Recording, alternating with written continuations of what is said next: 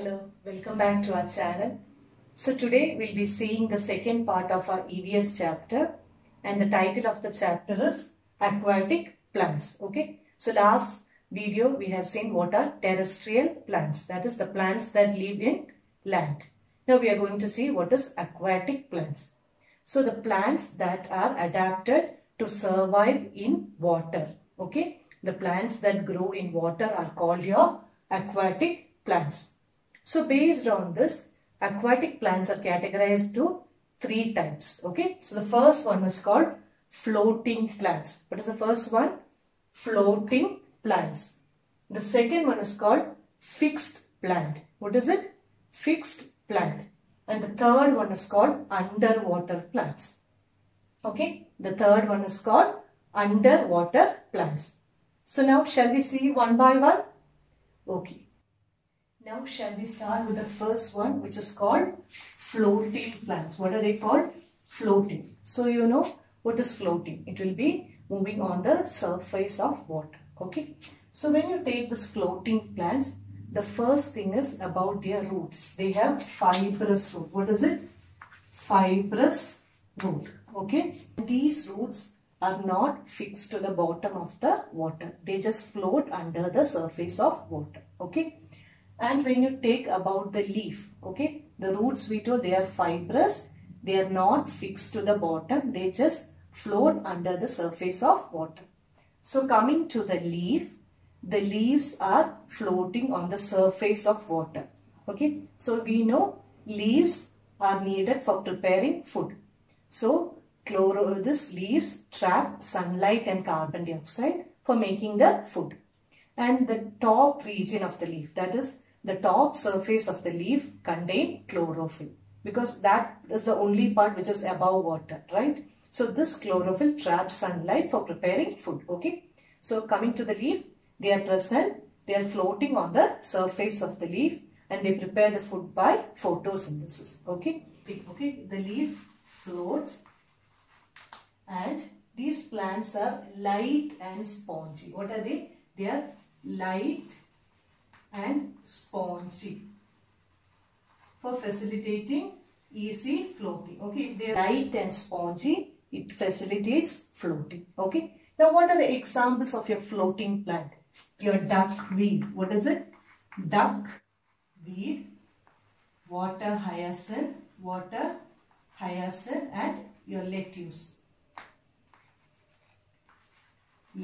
Okay. So these are the examples of your floating plants. Okay. So coming to the second one, which is called your fixed plants. Okay. So fixed plants have their roots fixed to the bottom of the pond. Here we told the roots are floating under the surface. In fixed plants, the roots are fixed to the bottom. Okay. So about the roots, they are fixed. They have fixed roots. Okay. And another speciality here is about the stems.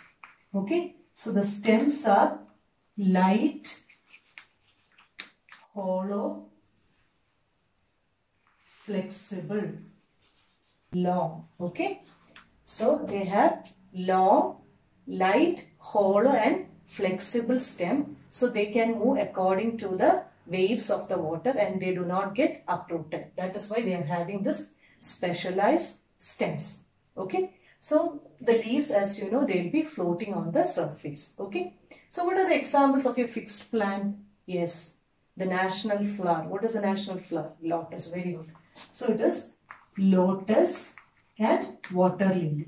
Is it clear? So lotus and water lily are the examples for your fixed plants. So coming to the third one is your underwater plants. What are they called? Underwater plants. So as the term, they are fully submerged inside the water. Okay, they are fully present inside the water.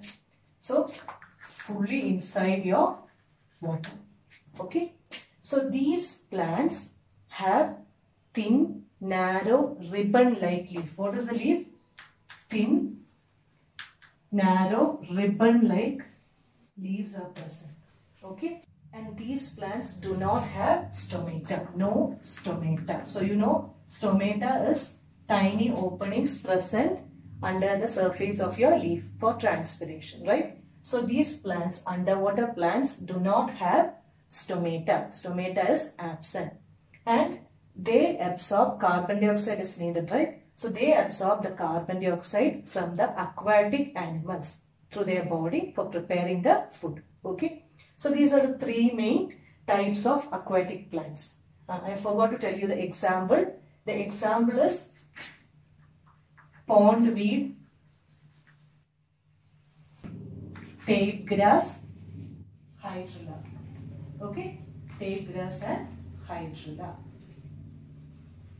So with this we came to an end of your aquatic plants. The different types of aquatic plants. We'll just have a small recap. The first one is called floating plants. Okay, so floating plants, you know, they have fibrous root, leaf floats on the surface, and they are light and spongy.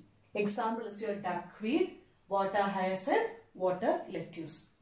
Coming to the second type, which is called fixed plant.